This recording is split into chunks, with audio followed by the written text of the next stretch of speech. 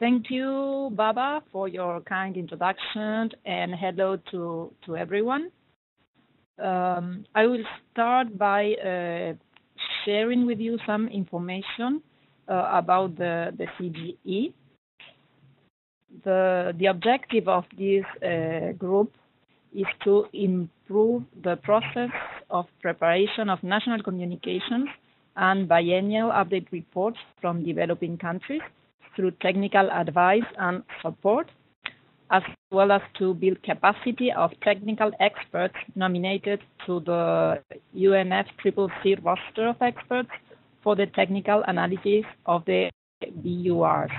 The BUR is the acronym for the biennial update reports. This group, the CGE, is the key technical support element under the Convention to assist developing countries in meeting their reporting obligations. The CGE is composed of 24 members, 5 members from each of the three regions of developing parties, namely Africa, Asia and Pacific, and Latin America and the Caribbean. 6 members from developed parties, 1 member from each of the 3 international organizations with relevant experience in providing technical assistance to developing countries in preparation of national communications and BURs. These institutions are UNDP, UNEP, and IPCC. And finally, 1 observer representing non-Annex I parties from Eastern Europe. To meet its objective, the CGE developed in 2014 a 5-year work program which focused on 5 key strategic priorities. One of the priorities is to build capacity of developing countries to facilitate the implementation of measurement, reporting, and verification arrangements under the Convention. Within this priority, actions developed by CGE include conducting needs analysis, developing, designing, and delivering training materials, conducting hands-on training workshops, using innovative tools to reach out to larger pool of experts through webinars, like the present one, and e-learning courses, and also designing the training program for the team of technical experts undertaking the technical analysis of the BURs. Another strategic priority relates to enhancing the sustainability of developing parties' reporting processes, that is to say, the elaboration of national communications and BURs. And the third priority relates to enhancing collaboration and cooperation with other global initiatives, including actions such as developing collaboration and cooperation with other expert groups and constituent bodies under the Convention, and developing collaboration and cooperation with key global initiatives, like the one we are sharing today with Lola from the OECD. In the framework of the first priority I mentioned, regarding capacity building activities, the CGE developed training materials to facilitate the preparation of national communications and BURs, and also, as I said, a set of materials to train the TTE, the team of technical experts, to undertake the technical analysis of BURs. All these materials are available at the UNFCCC website as handbooks and presentations, and they cover vulnerability and adaptation, mitigation actions, and national greenhouse gases inventories. The materials for the preparation of the national communications are available in English, Spanish, and French, while the materials for the preparation of BURs are available in English, Spanish, French, and Arab. There are also e-learning courses for the national communications available. Now we will go through one of the components of the CGE training materials for vulnerability and adaptation assessment. This is the monitoring and evaluation aspects of adaptation implementation.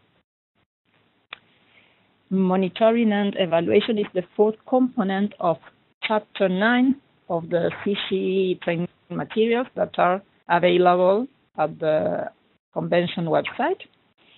And integration, adaptation, and mainstreaming are the first three components of the Chapter 9. All four components are important for completing and applying vulnerability and adaptation assessments.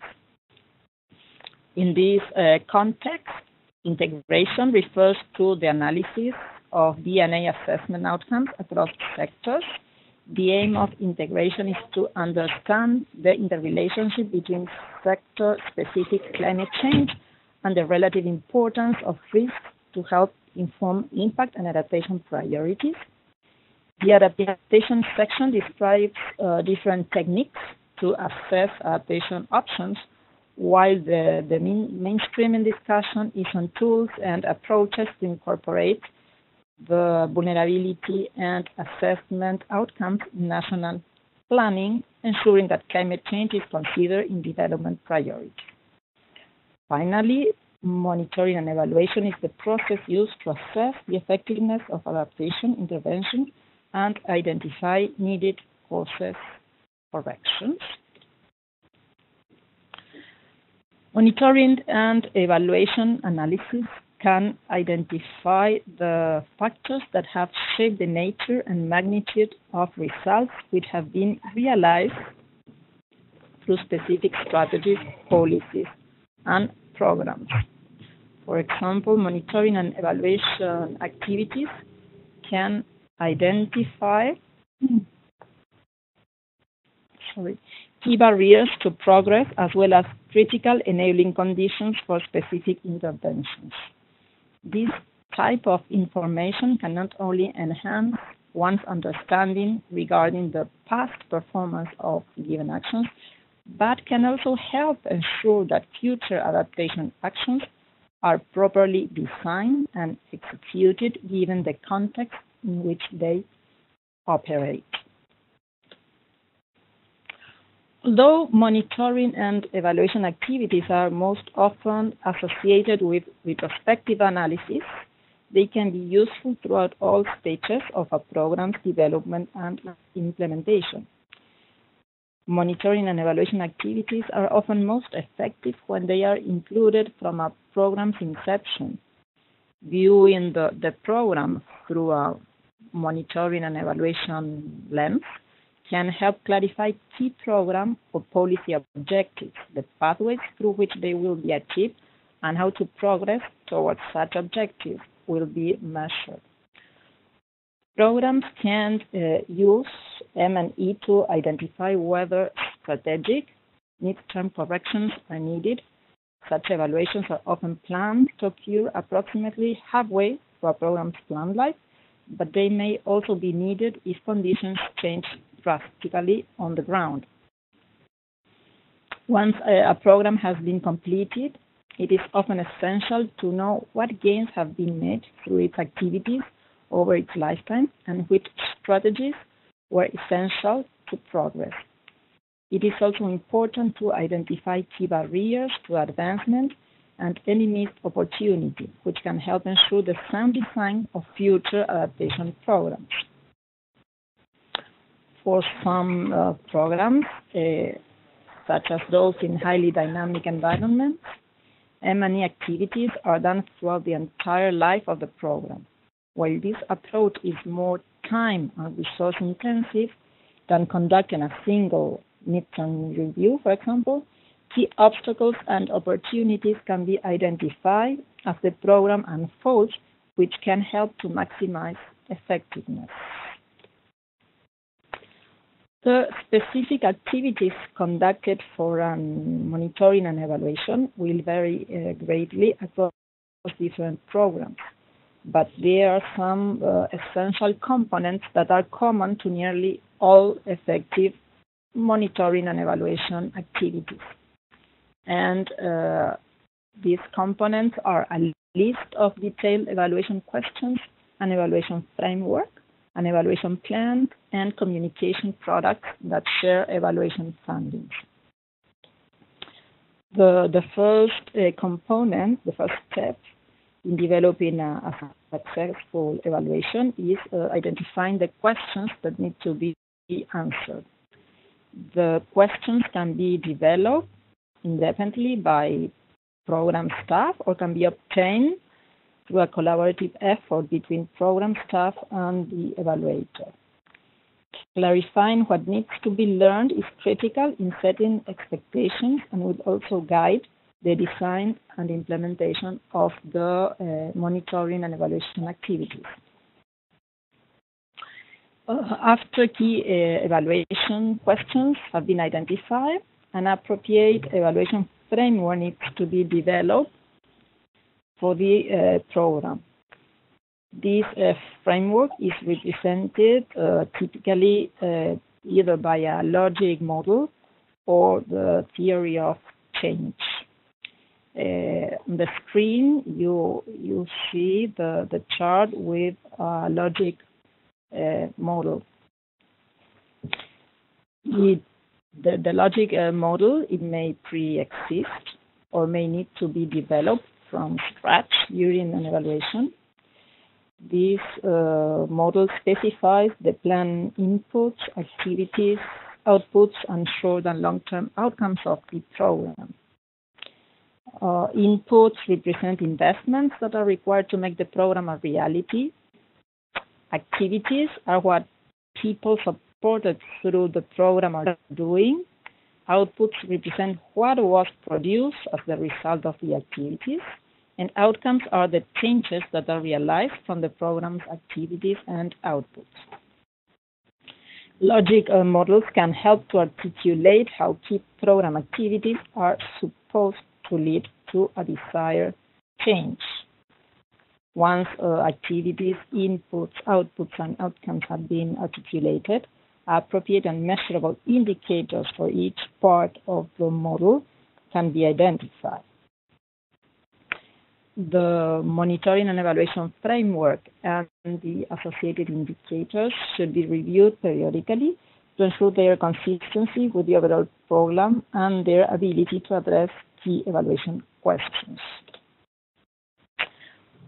While conducting monitoring and evaluation activities and analysis can be challenging across all project types, there are specific challenges associated with the monitoring and evaluation of adaptation actions.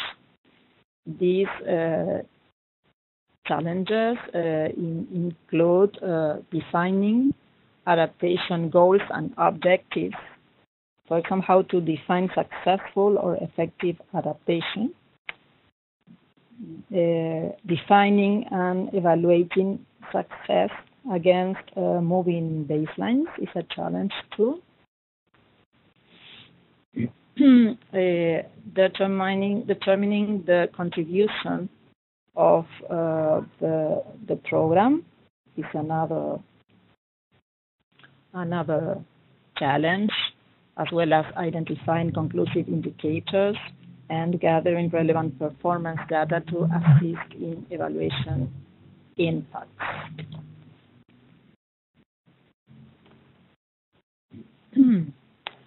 Monitoring and evaluation are relevant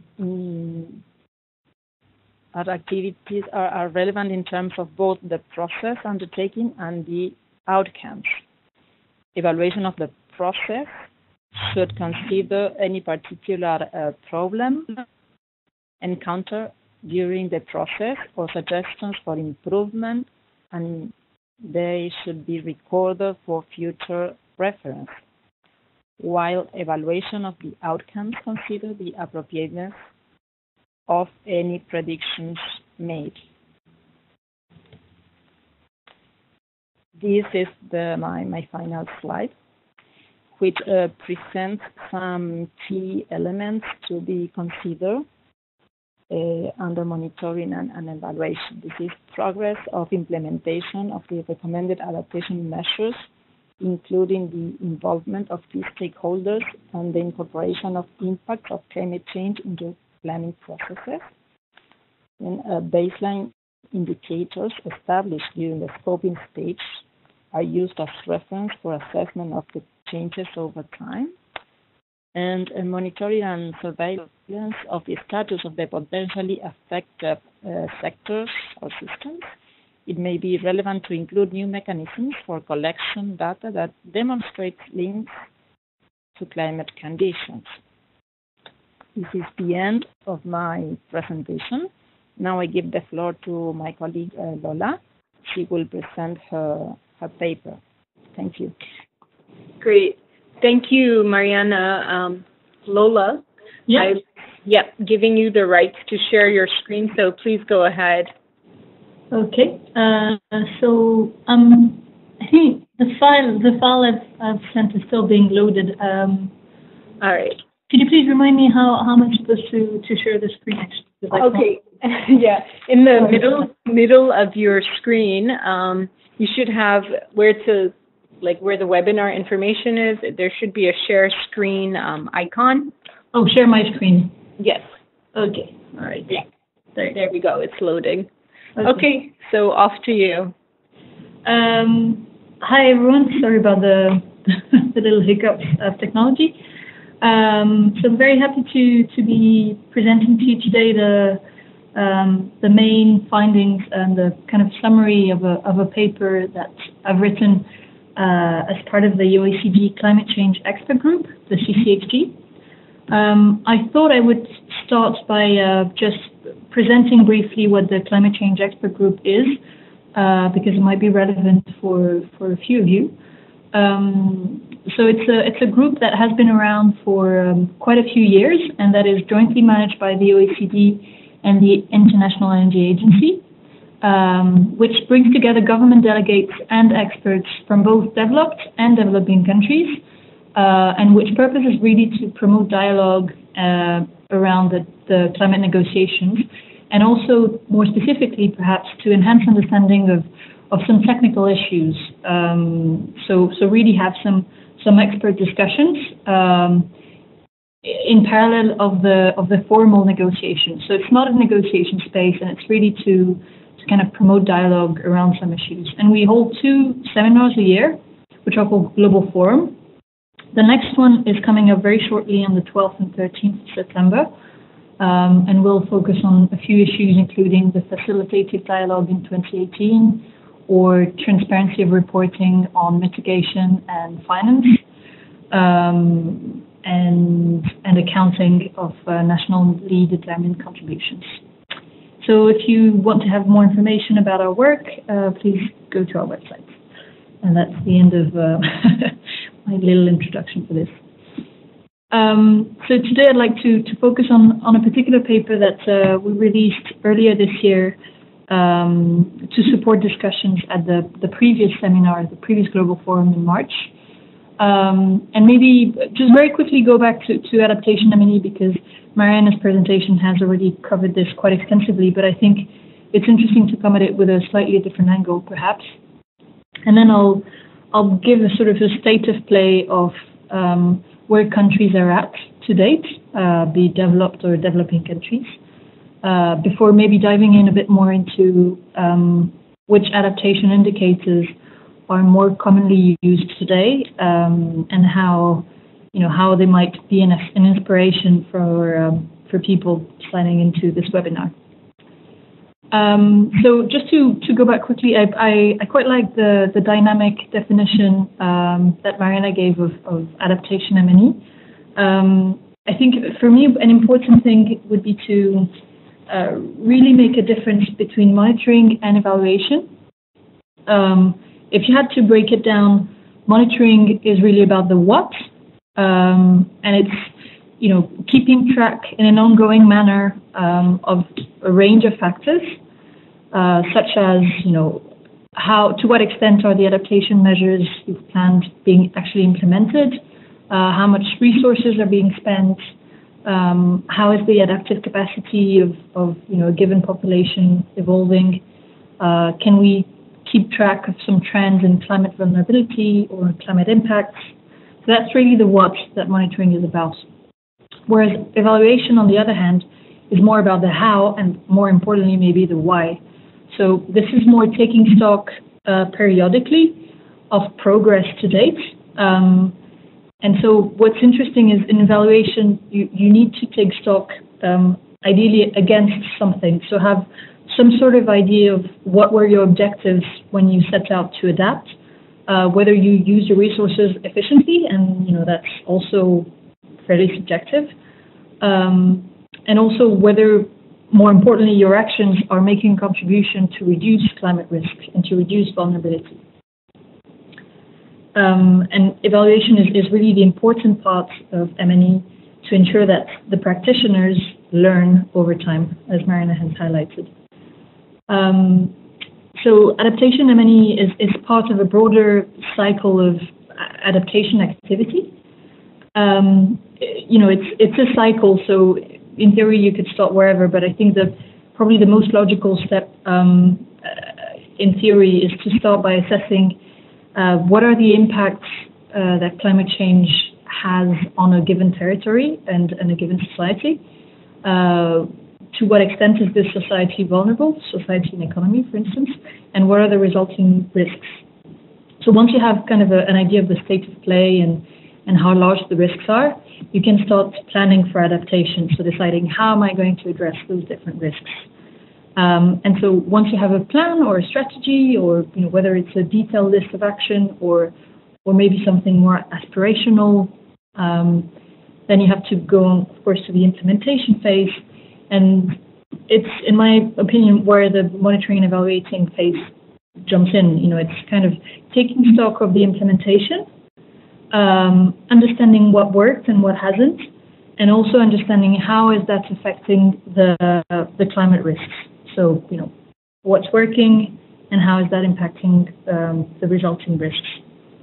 What's really interesting here is you can see that M&E is really key to ensure that adaptation practitioners or governments and societies at large can learn from the adaptation that is going on, and the purpose is really to take stock of, are we doing enough? Are we seeing a reduction in vulnerability? And so without this, it's kind of difficult to know where you're at in terms of a adaptation strategy. Also, the challenges and specificities have been touched upon by Mariana, but I think I'd like to distinguish two sets of challenges. The first one, which are specific to adaptation, monitoring, and evaluation, but also are kind of found in whenever you deal with adaptation. It's inherently an activity that is context specific. So what is relevant for one area or one sector, one country, one type of climate isn't going to be for others. Unlike mitigation, of course, there's not a single common metric to assess progress across sectors or across climate risks, which makes it more complicated and maybe more resource intensive. Adaptation implementation can better be tested, over long timeframes, and the climate impacts can also realize over long timeframes, which makes it difficult to know whether you're going in the right direction. And there's also some degree of uncertainty, particularly when you try to attribute, if I see a reduction in vulnerability, it can be difficult to attribute it to a particular adaptation action. In addition to this first set of challenge, which is already, quite important, there are some specificities of national level M&E, which is the one that I've focused on more specifically. So if you try to set up monitoring and evaluation at the national level, here you have an issue with regards to scale, because you're covering, of course, a broader geographic scope, like, a whole territory, and also you're usually covering various sectors, so, agriculture, water management, businesses, infrastructure, and these all have their own set of challenges. One thing that national level monitoring and evaluation allows is kind of, in addition to monitoring and evaluating specific adaptation activities, you can also more broadly take into consideration the mainstreaming of adaptation within different ministries and different policies which have a bearing on the climate risk profile of a particular country. So just trying to de-jargonize this, for instance, land use planning has a huge bearing on whether your vulnerability to climate change is increasing or decreasing. And what you can do if you take stock of adaptation progress at the national level is kind of check whether the systems for land use planning at the national level are, aligned with taking into consideration future climate change. Now, let's try and move to the status play and see where we're at under the UNFCCC in particular. So, interestingly, the adaptation M&E is a process that has been discussed and recognized for a long time. First mentioned in the Guidelines on National Communications in 2002, has been the object of further work through the technical guidelines for the NAP, and it's also been emphasized in the Paris Agreement, which indicates that parties shall, as appropriate, engage in adaptation planning and implementation actions, which may include monitoring and evaluating and learning from adaptation plans, policies, programs, and actions. This is basically a lot of interest under the UNFCCC and some kind of encouragement of parties to consider that, but still, of course, optional depending on parties' resources and interests. Interestingly, this topic has already raised a strong interest from parties. So of the NDCs which have an adaptation component, nearly half of them mentioned adaptation monitoring and evaluation. So this is quite significant. But I would say, to sum things up, at this stage, a lot of countries say they're interested in developing such a system, but in practice, very few have actually designed a system. So I've listed here some examples of countries and putting in parentheses the date at which they completed the design of the system. As you can see, they're all fairly recent. And actually, because evaluating the adaptation policy is the hardest, as opposed to monitoring where you collect information, taking stock and evaluating, coming to a view of whether you're doing enough or not, and where are the gaps, is complicated. So I've only spotted 3 countries which have completed the evaluation of their national adaptation plan and strategies, and most of the other countries are either still developing the system or have started monitoring but not really evaluating the national adaptation plan or strategy. Also, these systems are all pretty different. They have a very different number of adaptation indicators, for instance, from 3 for Mexico to over 100 for a few countries, such as France, Kenya, Germany, and the Philippines. But let's not mention adaptation indicators without stopping a minute to think about what types of adaptation indicators are there. So here I'm suggesting to classify them according to this typology. Firstly, the first type of adaptation indicator relates to climate risk. Terminology, climate risk, several factors. The first one is climate hazard.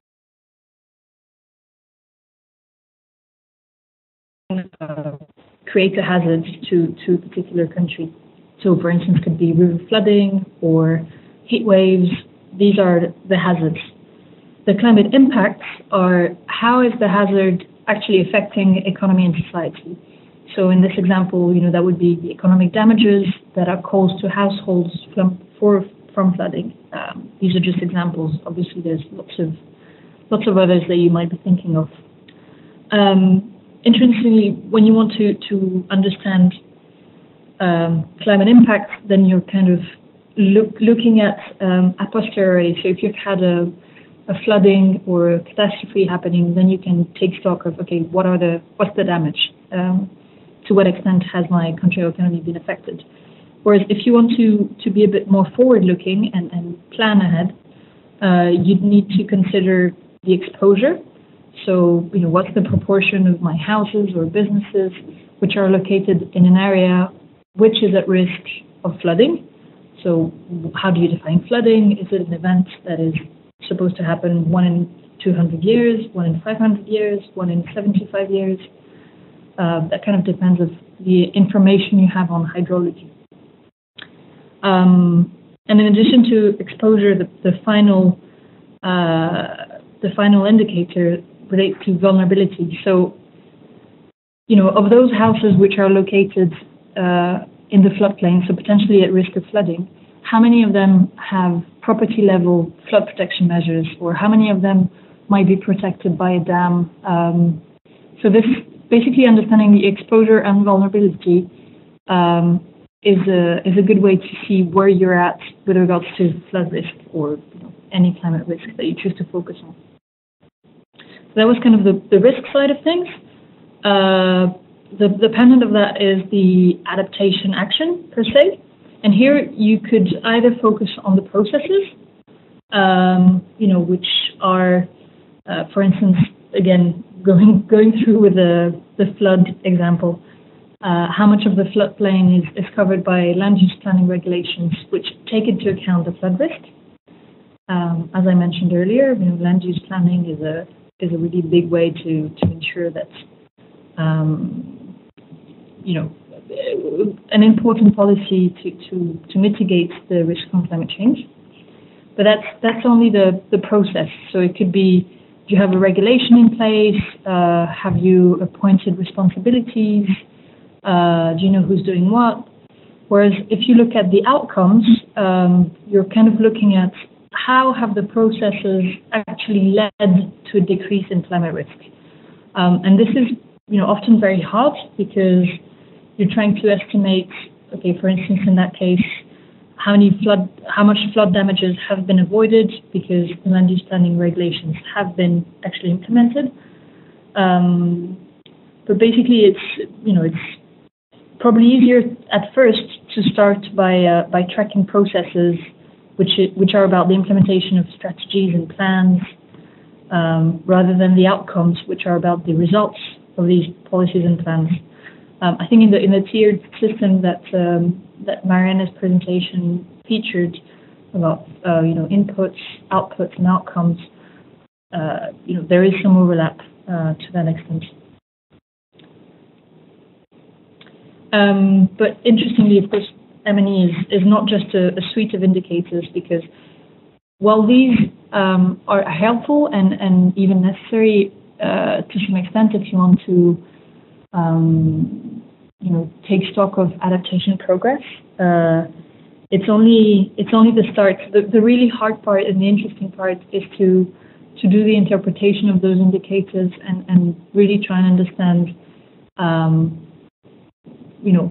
is vulnerability increasing or decreasing? Is that the result of a plan or a policy in place? Should that plan or policy be amended to better reflect the climate risks? So in effect, these are pointers to get started on understanding how climate risk affects a territory and how a government is trying to respond to them. But they're only the start, so to speak. So I'd like to conclude by just highlighting 3 takeaway points. As we've seen, the M&E adaptation is increasingly recognized as a key step in the adaptation process. And so at the moment, there's no requirement to set up such a system, but we noticed that many countries are planning to do so. However, the state of affairs to date is that there are few countries that have such a system, and even fewer still that have completed an actual evaluation of their adaptation strategy. So that means there's, it's difficult to learn from others' experience, because even casting a broad net, it's not something that is really developed that much at the national level. But of course, there's a lot of monitoring and evaluation taking place at the adaptation project level, which can also bring some lessons. So I'd be very curious to hear about participants, and I look forward to having some questions about more specific things that I haven't had time to cover in the presentation. Thank you very much.